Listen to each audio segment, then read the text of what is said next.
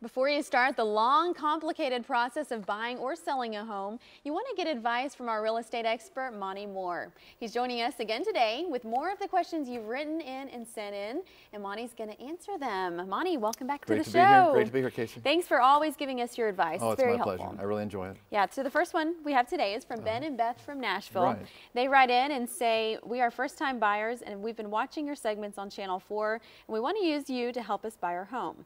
What can we do to get ready to purchase to ensure that when we find the right home, there won't be any problems? What could they do? Well, yeah, that's a great question because so many times someone will approach the idea of buying a home unprepared.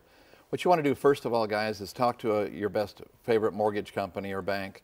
And if you don't have one, contact me. They're not all equal. There's a big difference, a big difference when it comes to service in a mortgage part of the transaction. Get yourself pre-approved, not just pre-qualified, but pre-approved.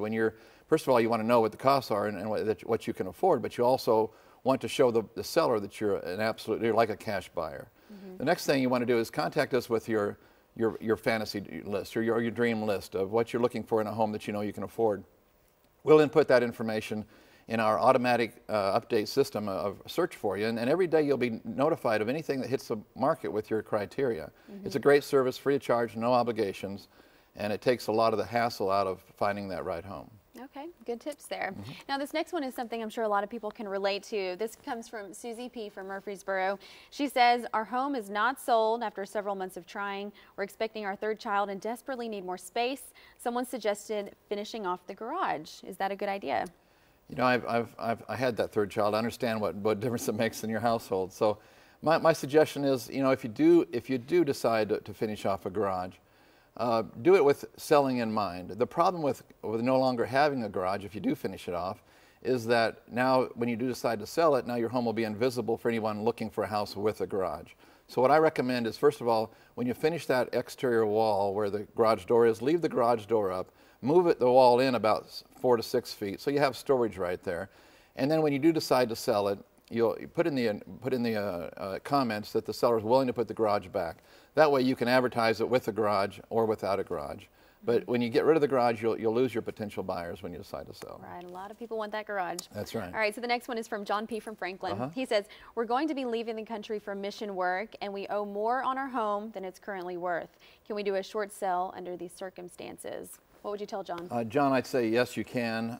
Really, banks do not want to own real estate. They really, truly don't. And in I'd say 97% of the times where somebody can show legitimately they cannot afford to keep the home any longer, the bank will work with them on a short sale. Remember, banks do not want to own real estate. Right. So yes, I would say 97% sure of that. We'll be glad to work with you on that situation. Okay. Absolutely. Good advice for John, and best of luck to him on his mission work. Yes, absolutely. All right, so happy customers. We got 3 of them today. We do. We just had several closings last week. This is BJ and Kara.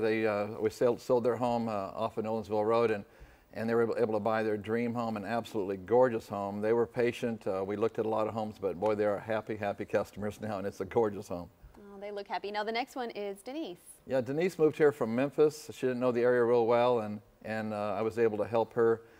We ended up helping her buy a home that was $50,000 less than what the people had in the property, so she's really happy, a camper. All right, and really. Alan and Bridget. Tell us about this couple. They're pretty happy. Alan and Bridget. Alan's an engineer, so he's a tough cookie. You know, very objective. We looked at a lot of homes. I don't know how many homes before we found this home, but we got him a deal that, again, was $40,000 less than what the people had paid for the home just a few years ago. So they are happy campers as well. They are. He even got a hug out of it. He did. Happy guys. I did too.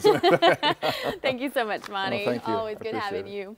Now, if you need help buying or selling your home, call the Mohr Group at 615-376-4500, or to reach Monty directly, you can call 615-300-8393. We also have a link to the website WeSellHomesForFree.com. It's on the More at Midday section of our website, WSMV.com.